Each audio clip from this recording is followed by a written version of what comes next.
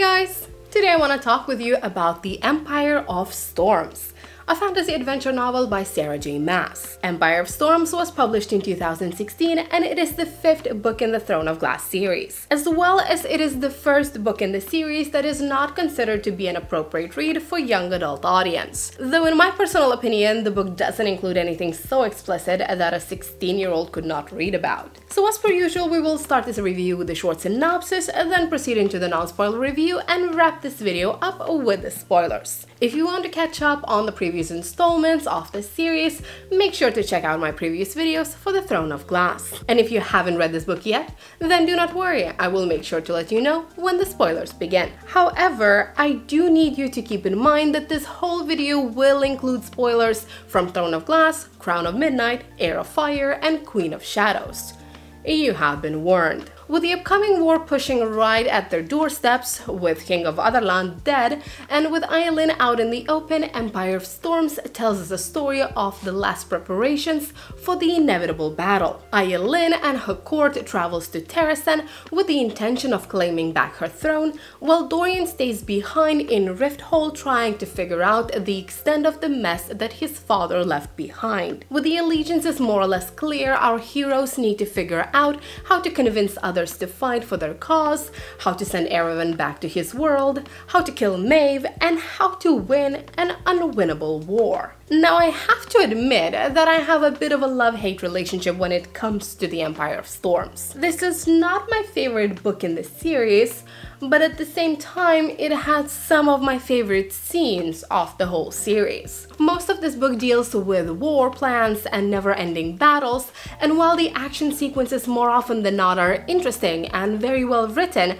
my favorite thing about this series have always been the characters and their interactions. And with so much action waiting for us, the character development seemed to have slipped into the backseat this time around. Now don't get me wrong, we still get quite a lot of witty dialogue and romance, as well as we get to see some of the characters passing important life milestones and learning to understand themselves better, or finding their actual place in this life. We get to learn much more about Lorcan and Elite as individuals, we get to follow Manon on a journey she has never been on before, and we actually get to know Gavriel and Fenris. Fenris quickly becoming one of the greatest Fae characters for me, by the way. But at the same time, due to the massive amount of action sequences, this book also felt predictable and repetitive at times. But I guess it all goes down to what you like about Throne of Glass series in the first place. If you enjoy the fantasy, quick plot development, and great battle scenes,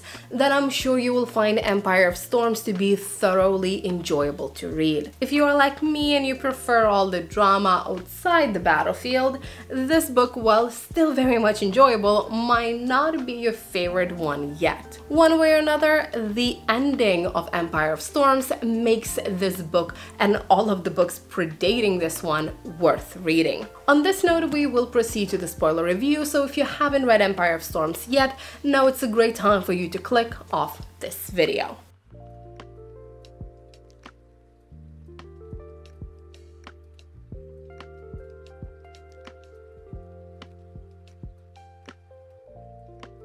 I usually find it difficult to summarize these books as so many different plot lines are happening at the same time, yet Empire of Storms, when you really think about it, it's not that difficult to explain. Aylin and her court goes to Terrasen and gets denied the crown.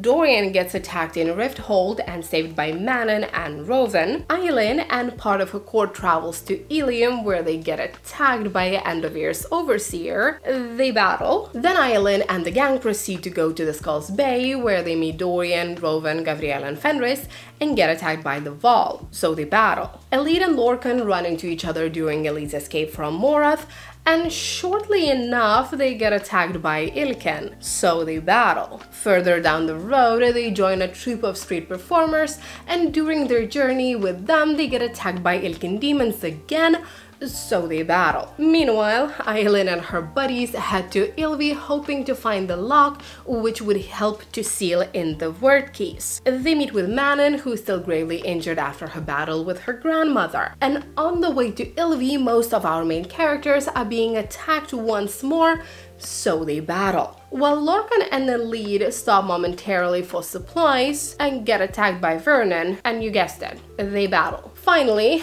all of the characters we truly care about reach Stone Marshes, and of course they get attacked by Ilken and Valg again, so they battle again. They recuperate the Witch Mirror, and before they can leave the Stone Marshes, they get attacked by Maeve's Armada, so they battle. While reading this book, I honestly felt like the element of surprise just dissipated. All through the book, every time our beloved characters would change a location, they were met with a surprise attack. It was starting to feel so repetitive that to an extent it became funny. Well, of course they traveled to a new town. Well, of course they were attacked. Well, of course they won with minimal injuries or losses. Instead of elevating the stakes and making me feel that nowhere is safe, it just made me feel, well, bored.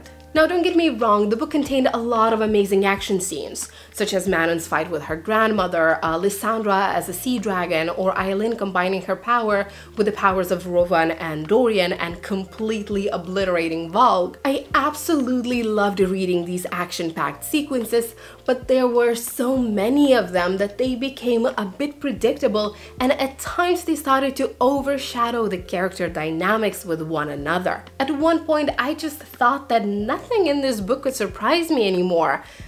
And then the ending happened. Alright, but before we jump into the ending, let's discuss a little bit better the characters and the plot of the book. So the Empire of Storms includes more couples than any other previous Throne of Glass book. And that's not to say that the other books that didn't have a romance angle to them, nor it's to say that this book is very concentrated on the romance aspect. It's more like Sarah J. Maas realized that soon enough she will have to wrap up the series and the main characters cannot be left single. Not that I'm complaining, as I absolutely adore these couples. First and foremost, we have Aylin and Rovan, who are, in my eyes, in an ideal partnership. I'm sure I've said that before, but these two are such a perfect match that I struggle to name any other fantasy book couple in which the characters would be so perfectly paired. The love and respect and the understanding they share is off the charts. The fact that in the end of the book we got to know that they are actually mates or that they got secretly married didn't even really come as a surprise to me, because of course they're mates.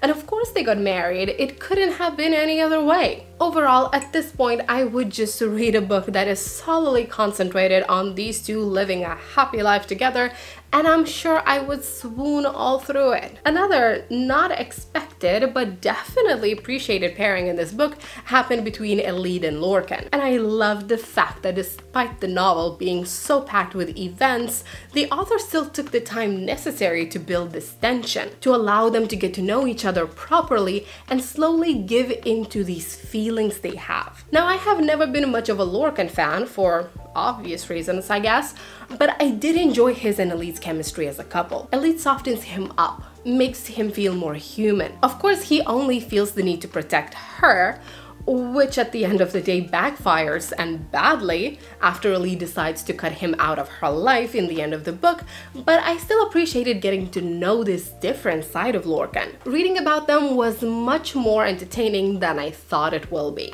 However, when it comes to Dorian and Manon, Sarah J. Maas didn't bother to dedicate the same amount of time building their relationship as she did with Aylin and Rovan or Elide and Lorcan. Honestly, even after I'm done reading this book, I can't say that I know for sure how they feel about one another. I like their dynamic together for sure, but at this point their relationship feels solidly physical. And while there's nothing wrong with that, I do hope that as the story progresses in the last books, we will get to see them defining whatever this is more clearly. As of now, I still love the fact that they have one another. As God knows, they both need someone at least to release this pent-up stress with. Just in the last couple of books, both of their lives were turned completely upside down. Dorian learned about all the shitty things his father was involved in, just to see the woman he loved to be beheaded beheaded in front of him, then be possessed by Vol, kill his own father, and then see his city being destroyed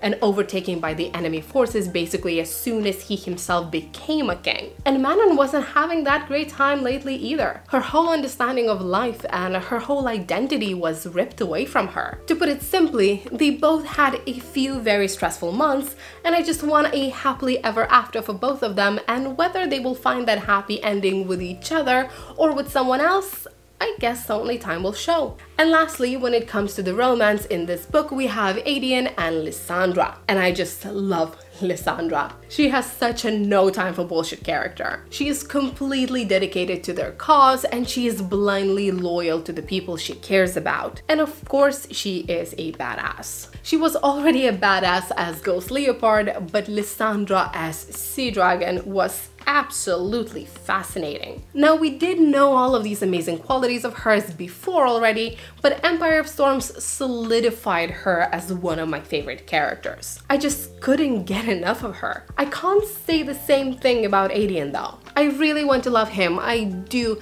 especially since I find his crush on Lysandra so cute, but his hard-headed tendencies and his speaking before thinking attitude more often than not rubs me the wrong way. Time and time again, he says something he ends up regretting in the long run. And while this is a very human quality to have, I find it so difficult to read him berating Aylin for not leading them the way he thinks she should, or not collecting enough forces, or in the end of the book cutting Lysandra out of his life because she followed the orders of her queen. In the end of the day, since all of our other Fae male characters are much older and therefore much wiser, sometimes it is so easy to forget that Adian is still in his mid-20s. And while he does behave like an ass once in a while, I am still not losing hope of him getting his shit together and creating a beautiful life with Lysandra, because that woman deserves the very best in life. Lastly, let's take a moment and talk about the ultimate MVP of this book,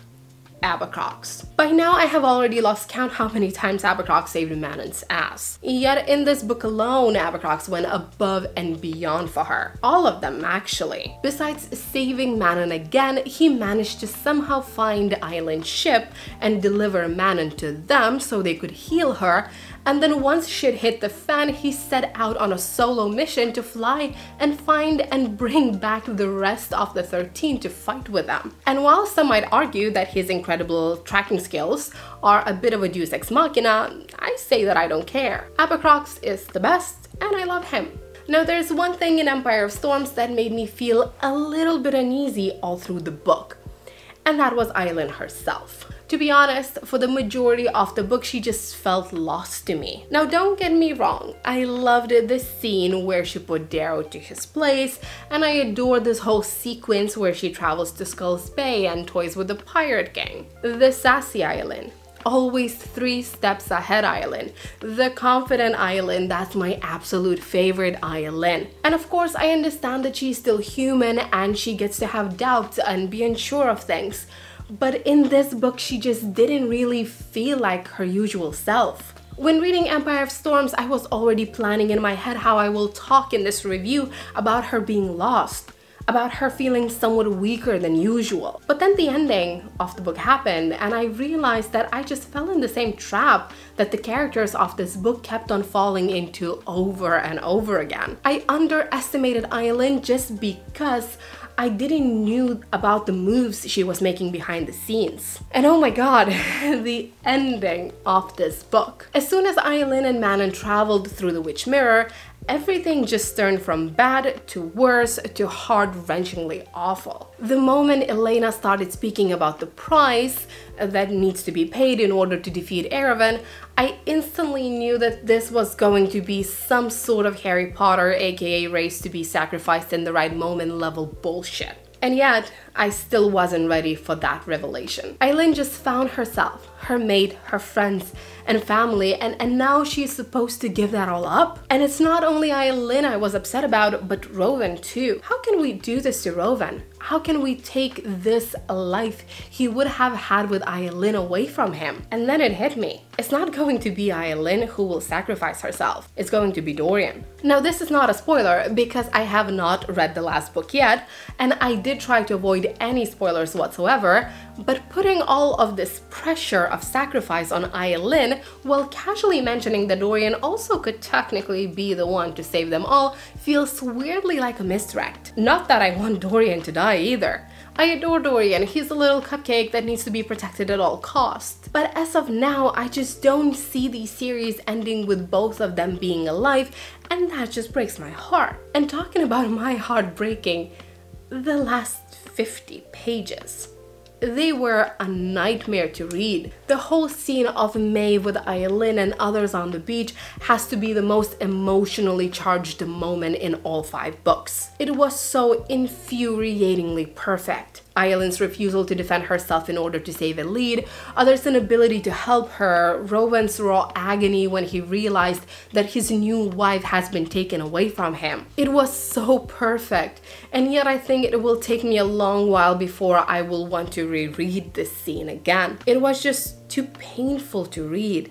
It truly broke my heart. And if the book would have ended here, this would have been a very dark story. Yet the book thankfully ended on a flicker of hope. We get to see the armies and the assassins and the old friends all gathering together for one goal: to help Aylin defeat Erevan. And we see just how many people Aylin has influenced in the last 10 years of her life, and that's beautiful.